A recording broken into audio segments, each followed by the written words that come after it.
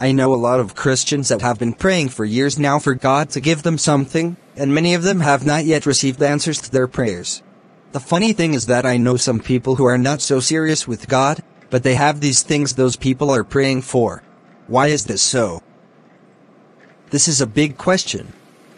But you see, one of the major reasons why people pray for things and don't see answers to their prayers is because they think God is a magician. They pray to God to bless them financially and they get back to continue to do things normally. If you pray to God to bless you, God expects you to cooperate with Him so that He can bless you. If you are working in a company, God expects you to begin to learn how to do your job better, or to advance your career in your field so that you can be recommended for promotion. If you have a business, God expects you to learn how to grow your business so that you can make more profit.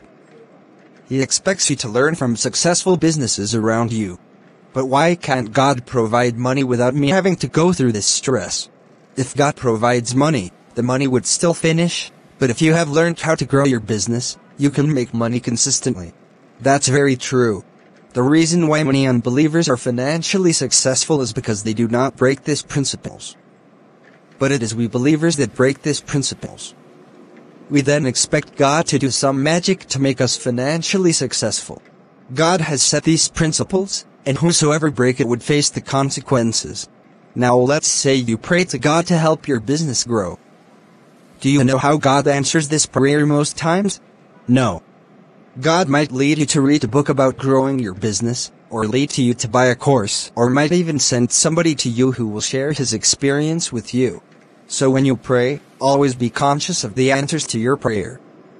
The answers most time won't be physical cash. I hope you get. Yes, I do. I have a question. Go ahead. If it is all about working hard as you have said, then why do I need to pray to God for His help financially? When you pray to God for financial provision, God can actually lead someone to give you money. Also, God can lead you to relationships that would help you achieve your financial goal faster. God can supernaturally connect you with people that could support your business. God can give you ideas that would make you financially free.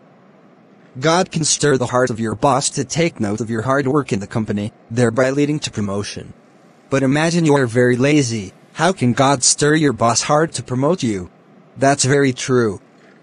I now know why many Christians don't see answers to their prayer.